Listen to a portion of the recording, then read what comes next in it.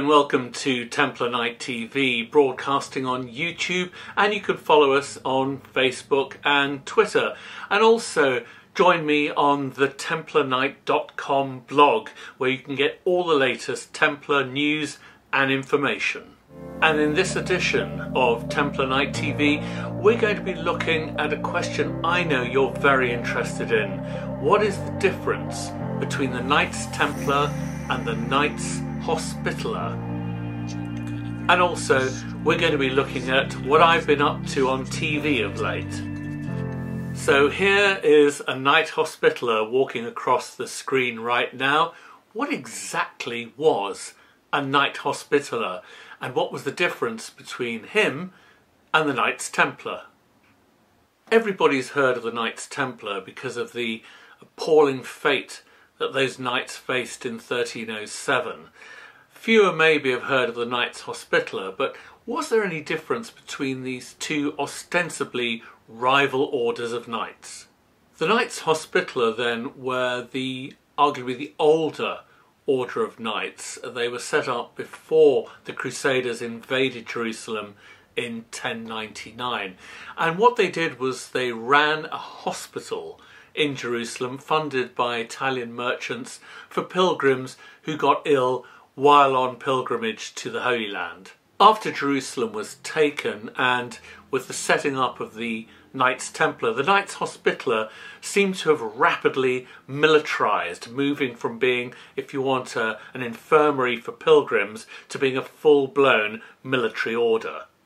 In terms of military attire, the Templars and the Hospitallers didn't look that different. The Hospitallers were black mantles, the Templars had white mantles, both of them had crosses on the mantles. In terms of organisation, both orders had Grand Masters, and the rule by which they lived was broadly similar to that of the Cistercian monks.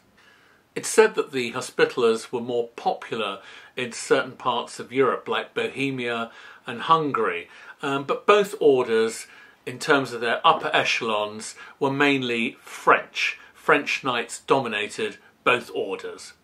And the Templars and Hospitallers built extremely impressive fortresses in the Holy Land to try and retain those lands for Christendom. But I suppose one of the most famous fortresses is Crac des Chevaliers in modern Syria. That was built by the Knights Hospitaller.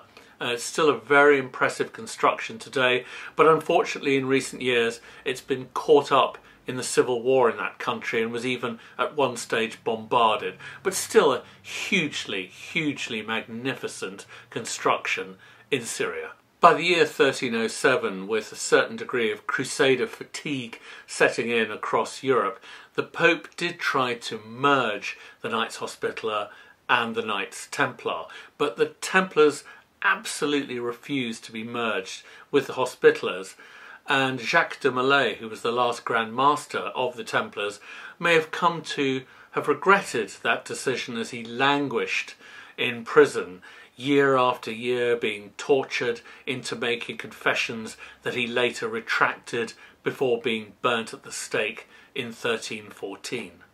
During their trials, the Templars were accused of all manner of crimes, particularly heresy and sodomy, and having very questionable initiation rites. The Hospitallers were not accused of the same thing. They weren't put on trial at all, in fact, and they emerged from that period unscathed. And not only that, but they managed to grab some of the disgraced Templars' property. In the centuries that followed the destruction of the Knights Templar, the Hospitallers continued to fight crusades in the Mediterranean, particularly against the emerging power of the Ottoman Empire.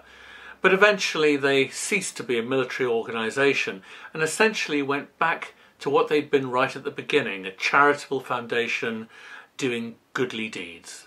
So what have I been up to on TV of late? Well, I've been involved in the making of a new series on the Ark of the Covenant, and I'll be telling you more about that on the blog when it hits your TV screens, but it's going to be a real showstopper, let me tell you that. And COVID did not stop us filming.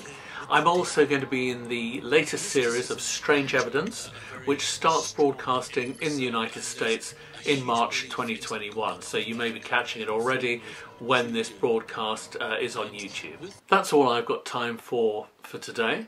It's been a bit of a rough start to the year, I've got to say, because my own father unfortunately died of complications related to COVID. He was 83, so thankfully he had a long and fulfilling life, but still a terrible loss for me and my family. And I'm sure many of you have experienced loss as well as the result of this terrible pandemic. So my condolences to any of you who've suffered loss or have just suffered as a result of COVID. Hopefully we are all emerging from this modern day plague.